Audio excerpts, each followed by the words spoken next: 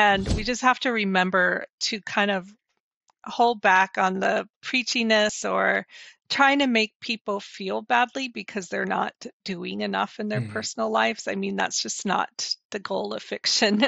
We just want to No, write a yeah. great story and inspire people that way.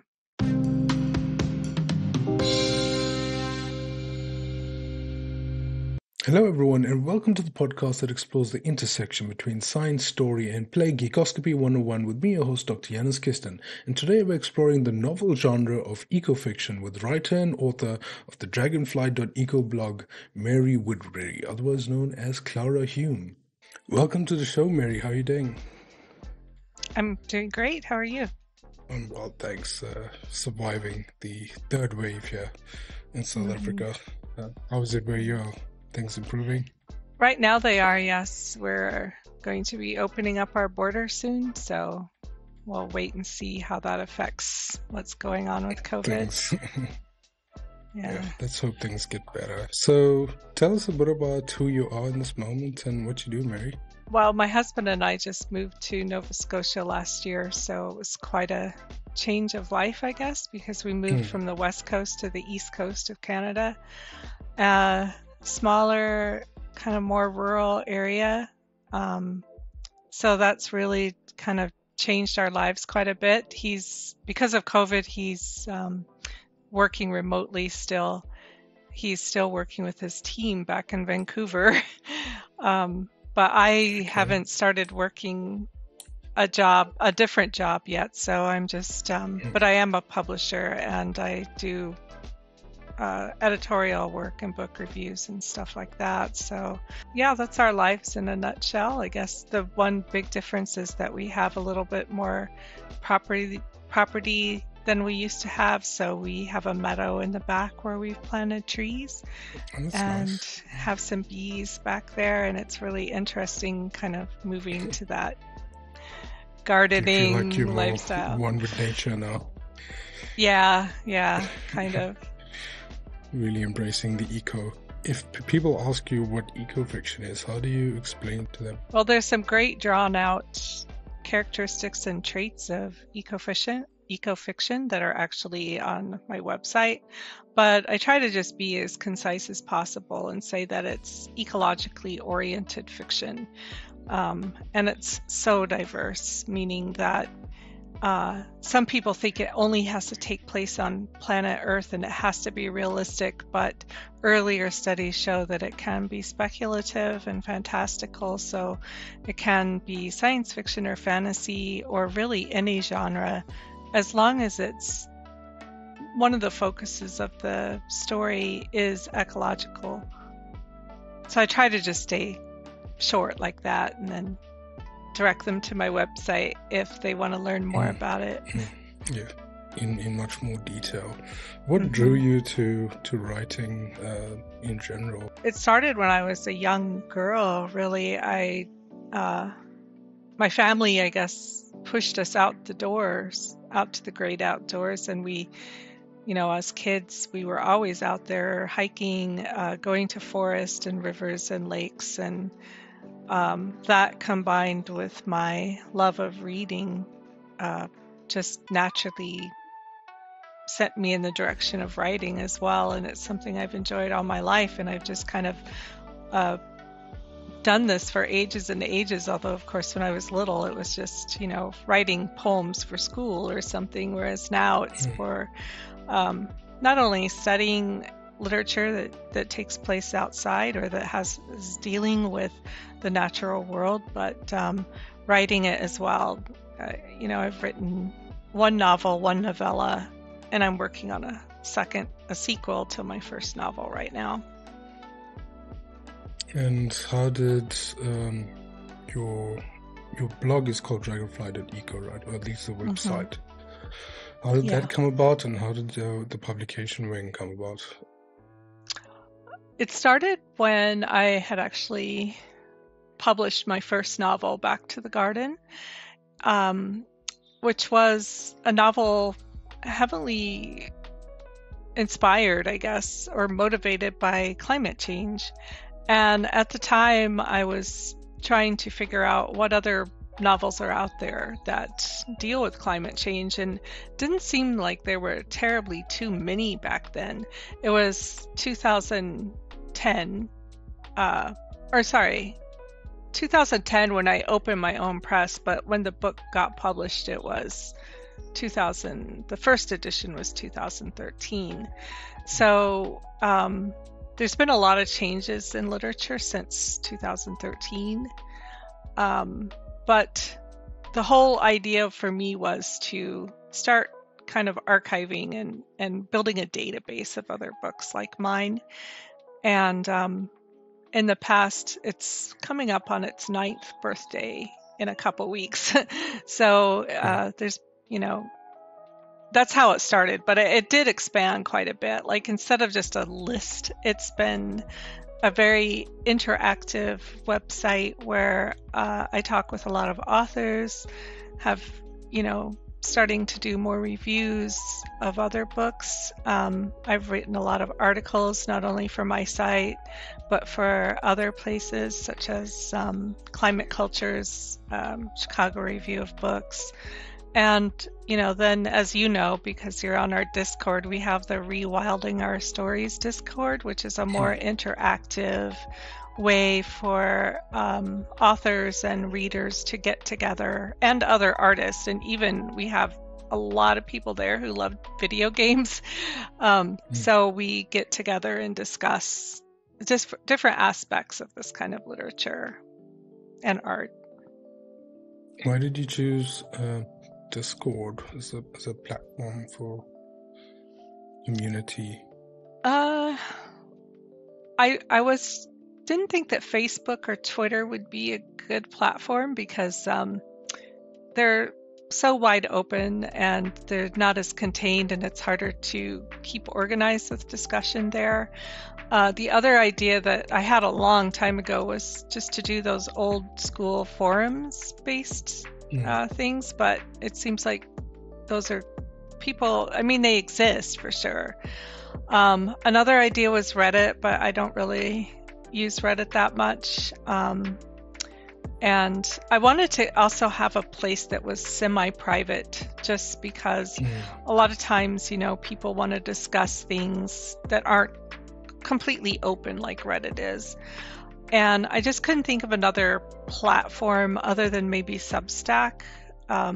So Discord I was using for gaming anyway, and it seems like it could just be very popular with people. One of the newer platforms I think that a lot of people use, so that's why I chose it. Also, I was talking with Lovis Geyer, who helped start this Discord with me. I know you've talked with her before about her ecofictology, but she was using it for some other purpose. I think it was, for her own patrons and also, or Patreons, and then also for NaNoWriMo. So I just thought, let's do that. Let's stick with that platform. Yeah, I think it works for people interested in writing and discussing important things it's much more contained than other social medias are. And it does give you a nice sense of community, I think, compared to other platforms. I think as some platforms get more popular, it just becomes like a fire hose of information, and it's not like contained. So I thought that was interesting. I wouldn't have otherwise thought of Discord as a platform for writers to get together. So it was quite cool when I got in there. So over your time writing Ecofiction and reviewing Ecofiction, what are some of the major challenges that authors encounter when they're trying to write for things like climate change or conservation? I think the biggest challenge is something that actually came up in a survey that I did, because I was asking readers and writers of Ecofiction some questions about not only the changes in their lives, but what kind of impacts reading other ecofiction books had, negative and positive ones. One of the negative ones was really people just don't want to read a novel that's preachy or is closed-minded or isn't diverse enough. And so I think those can be some of the downfalls of writing ecofiction as well. Especially, I guess, if we care so much as writers and artists, and sometimes it's very easy when you're writing to start, you don't really want to preach, but you start putting too much kind of boring detail in. Well, we already have news articles, creative nonfiction, and scientific data that we can read to learn about climate change. So really fiction or any art has to be a product that tells a story or does the story well. And we just have to remember to kind of hold back on the preachiness or trying to make people feel badly because they're not doing enough in their personal lives. I mean, that's just not the goal of fiction. We just want to write a great story and inspire people that way. And it's also a form of escapism for some people. So you don't want to get too dark with it unless you're in that kind of genre. And I think sometimes you want to at least show that there's some hope and not everything is just not, apocalyptic. Which is a sad thought. It also reminds me of a thing I asked a science animator who animates like abstracts for scientific papers for scientists. And he also said that it's so difficult. It's one of the things where scientists just want to throw so much information at people, but people just don't consume things in that format, in that way. Like he said, it's like less is more. It's about creating a story and having an understandable way of people understanding and enjoying the material. So I guess it's a very similar thing. You saw it like, was it about 8-9 years ago? What's the difference now that ecofiction is more of a kind of put together genre? What's the difference between the writing that used to happen before and more contemporary writing? Are there any differences? Yeah, there are. I think just like anything, genres can evolve, and ecofiction actually came about in the 1970s as a terminology, but even before then, people were writing about, being out in nature. And I think one of the differences between the old kind of nature writing in fiction and the 1970s was that the nature was considered divine and humankind was there to enjoy it. Whereas in the 1970s, it was definitely more issue-based because environmentalism was growing. Ecofiction kind of evolved along with the natural history, but there were also political issues to take place, and there was kind of a back to the land movement. It was the decade of the first Earth Day. So people were becoming more aware of some of the issues happening on our planet. And there was actually some nonfiction that inspired it, such as Rachel Carson's Silent Spring, John Muir, a lot of Western writers especially. But ecofiction, the way it's grown since the 1970s, is that it really does take place around the world. And also there's a larger concern for climate change, which since the 1970s, I think actually in 1977, scientists did converge on the fact that global warming was happening, but there was a lot of political backlash on it eventually because of the oil companies, kind of trying to change the narration because otherwise they were going to go out of business. So, but during the time between then and now, I think ecofiction's moved more towards the modern climate change is happening. It's way more obvious to everyone. It's just a fact on the ground. And, every year it just becomes more and more obvious. And we have scientific data to back up the fact that it's happening. So I'd say that's probably the biggest change in ecofiction, because when it first started, climate change was a newer concept. And I'm not talking about just like natural climate changes, but like human caused climate changes. So there's that bigger kind of pressure on humans that are causing this, and it's something that we have to face and try to mitigate as much as we can. And fiction's really just all around the world just really taken off. Well, how would you like the genre to mature going forward into the future? It's kind of curious to me. I wish I had a good answer for that. I think it's going to continue along this path of evolution, and authors have always, since the beginning of time, have always incorporated their surroundings for stories, but they've also done a lot of imagination and speculation, or even developed speculative fantastical fiction to kind of mirror our own world. And sometimes that extra layer helps us maybe see something that we wouldn't if it was more direct. So I think fiction in general is just going to keep on evolving with the times that we're going through. It's hard for me to say what bigger thing will come along other than climate disruption and catastrophe, which is just, to me, in my mind, it's like the biggest thing that humankind has to face from here on out. We're all hopeful that it remains a fiction and the catastrophes don't become non-fiction. What I found really interesting when I was going through your site is that you actually designed quite a bit of an MMO called Amalur. Can you tell me a bit about that, how it came about? I was well, I really like playing MMOs quite a bit. And back then I had written, actually starting in the late 90s, I think I had started writing this novel, which I never finished. And it was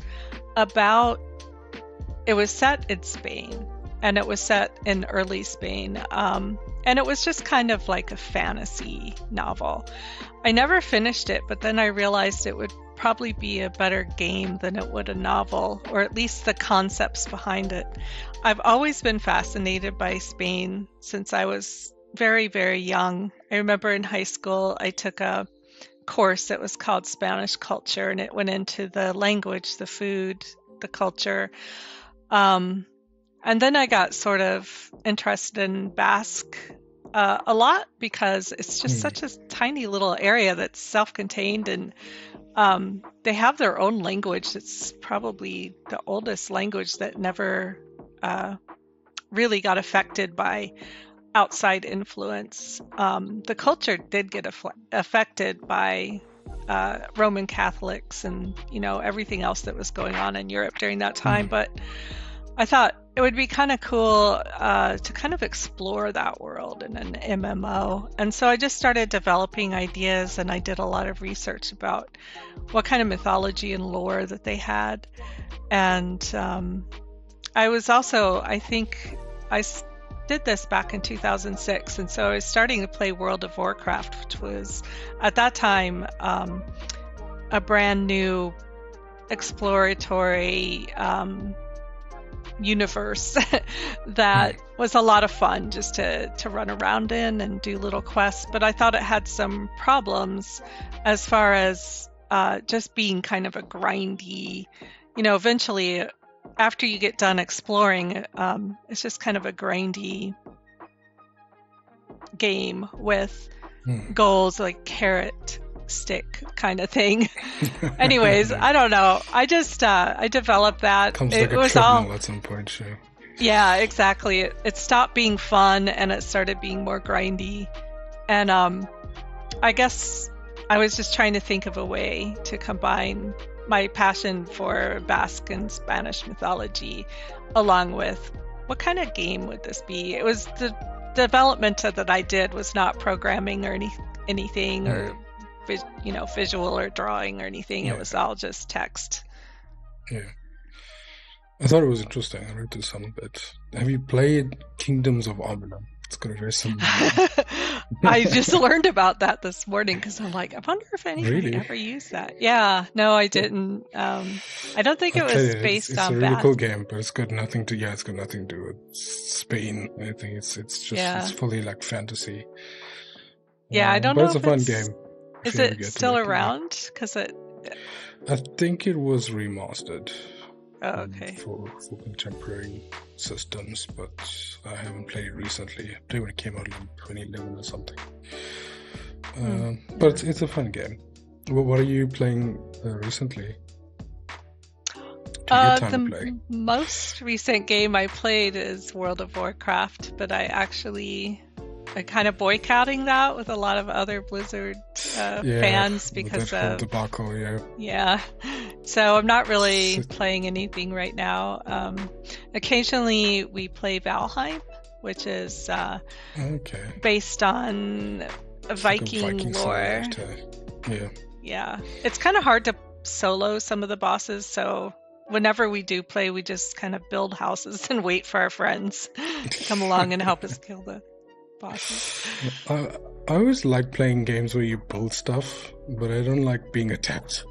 I just want a game where you just like build a thing and just like you don't have to worry, like look over your shoulder every 2 minutes.